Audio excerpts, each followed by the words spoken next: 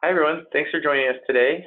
Today, we're going to talk about the Michigan Leadership Initiative. And with me, I have Beth Wickwire, who is our Associate Director of Career Development. And so we'll just run through some of the program overview, the core components of it, how it helps you build connections, and we'll talk briefly about the admissions process for the program.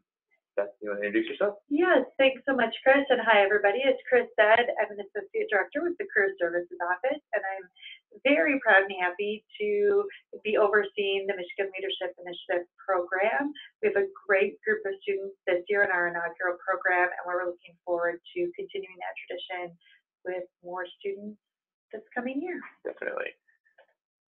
So with the program overview, as Beth talked about, the program started last year, and it really seeks to assist an elite group of our incoming students to develop the leadership skills that they've demonstrated in the classroom as undergrads, in the community, in student organizations, etc.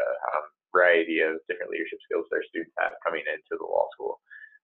So with this, participants get the unique opportunity to really engage with leaders in government, business, nonprofits, both here in Lansing, but all across Michigan and even potentially the country. So it's a really great opportunity, and we'll talk about some of those participants here in a little bit. The goal is for MLI participants to be able to use their legal education they get here at MSU Law to really make a huge difference in society. And many of our alumni continue to do that every day, and we hope that you'll join that cohort as well. Did you want to talk a little about the core components? Sure, thanks, Chris.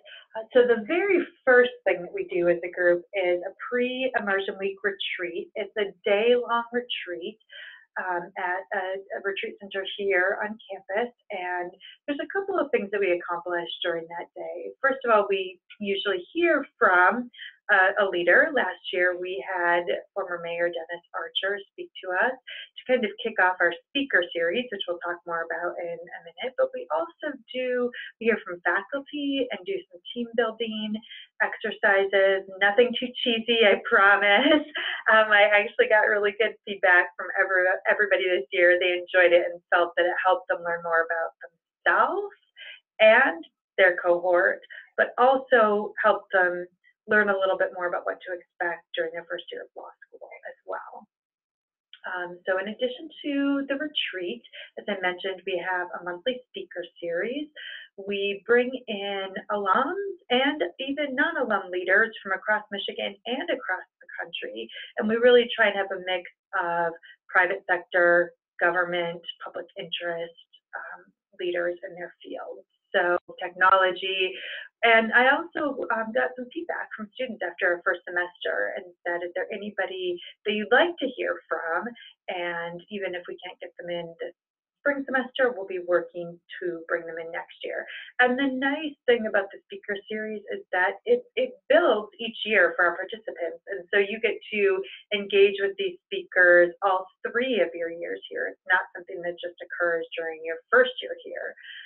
We also have monthly group meetings, which is where the students really kind of get to take charge and be leaders and talk about things that are interesting to them as it relates to our speakers, but also current events or law school, anything kind of that's on their mind. And then obviously we work closely with faculty. As I mentioned, we had several faculty members at the pre-immersion week retreat. We are organizing a reception for our MLI students and faculty members, and the MLI program is really known throughout the law college, and so our faculty members, usually know who our MLI participants are, and they're always happy to talk to any of our students, but it's something that we make a concerted effort to do is connect you up with faculty. Specialized career advising, which is with me. I've been in the career services field for almost 10 years.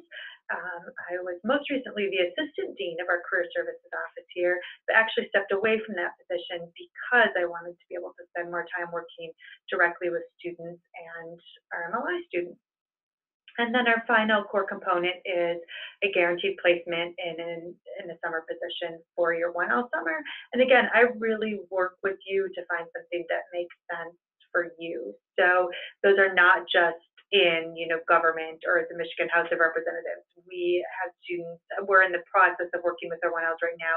Some of them have them secured, some of them are still working on them, but they are in government, public interest, private sector, really across the board. Wonderful. Definitely lots of valuable information. So here we have some of the individuals who have presented at those monthly events. So I know for our orientation week presentation, Dennis Archer was there, who is a former Supreme Court justice here in Michigan, also was mayor of Detroit, among the many other hats he has worn in the legal profession over the years. Really stellar alum of ours. Lawrence Oliver, who is the Chief Counsel of Investigations at Boeing, was here in the fall. We also had Justice Elizabeth Clement, who just won re-election to the Supreme Court. She's a 2002 alumni. And then others, these are all, did Amani come yet? Amani was here last semester, yes, as well. Yeah, so Amani Smather, she's actually a classmate of mine. She was in my first year section, so I know her really well. We actually serve on a couple different state bar committees together. Was here, and then this semester, former Chief Justice Robert Young will be here. He's currently the General Counsel here at MSU. And then also Katie Spicer, who's a 2010 grad and a major in the Marine Corps, but also an associate at Squire, Patton, and Boggs. And last but not least on the list is Aaron Diaz, who's a 2015 grad, so a little bit more recent actually, who's a staff attorney at the Michigan Protection and Advocacy Service and is a former Skadden Fellow, one of our few Skadden Fellows we've had in the last couple of years, which is phenomenal as well. So those are great connections, and those will be continuing to add to the list over the coming years for MLI. Absolutely, and I would just add, Chris, we're always looking, again, like I said, to engage the students and hear what you want to do. So literally just today I finalized a tour and kind of a field trip for our MLI students to the Hall of Justice here in Michigan and Lansing.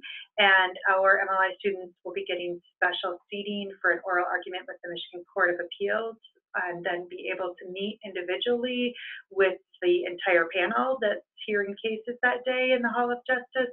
We're doing a tour of the Hall of Justice, talking to some of our alums who are clerking over there. So we're, continuing to build on this list, but also looking for other ways, not just the speaker series, but other ways to connect our MLI students with leaders. Awesome. That sounds really exciting, actually. Yeah, I'm actually excited. I've been to the Hall of Justice, many times, but I'm actually excited to kind of get the behind-the-scenes tour. I haven't had the chance to do that before, so. Awesome. So lots of students have asked us here in the admissions office about the admissions process for MLI specifically. So I wanted to kind of give an idea for students to know what's up with that. And so admission to MLI is granted on an invitation-only basis. And that's a decision that's made in the general application process here at the law school. So when you apply for admission to the law school, one of the recommendations from the admissions committee is for students to be placed in MLI as part of that. So now that we have MLI underway and we're in our first year going on second with it, we want to always point out to students that if you're interested in MLI, definitely make sure that you're emphasizing your leadership skills and experience through your resume, through your personal statement, things like that. Also, if you have a specific interest in that, mention it in your application because that'll also point it out to us. So it's something new this year that if you're interested, definitely make sure you mention it to that as part of your application. I don't know if you have anything to add on that since it's our side of the house. No, I think that covers it. Thanks, Chris. Yeah. And so that's kind of really all we had on that specifically, unless you had anything else you wanted to add. I can't think of anything I have, but. No, just that it's a really, really enjoyable thing for not just your first year, but really throughout your time in law school.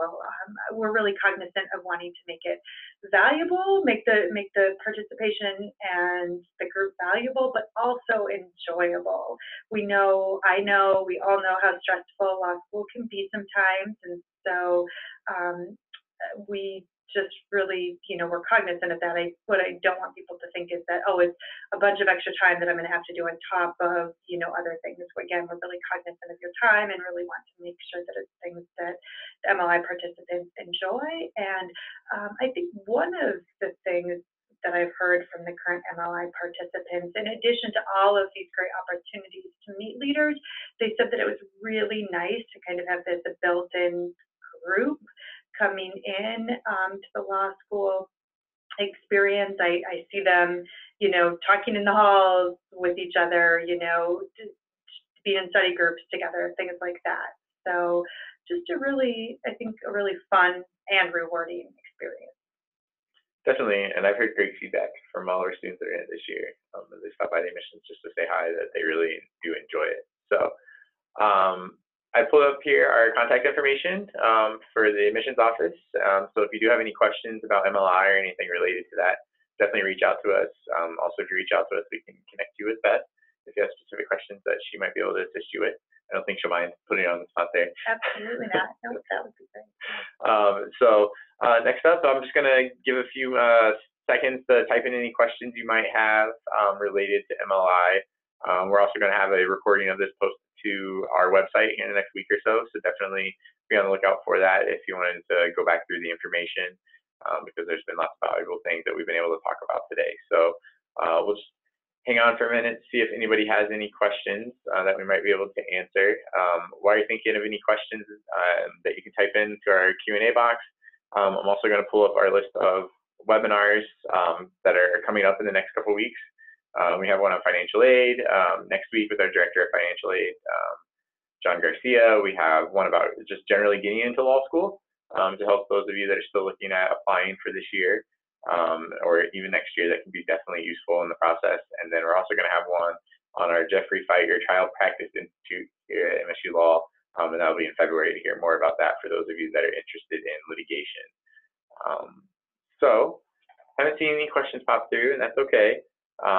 But if you do have any questions come up in the future, please feel free to reach out to us.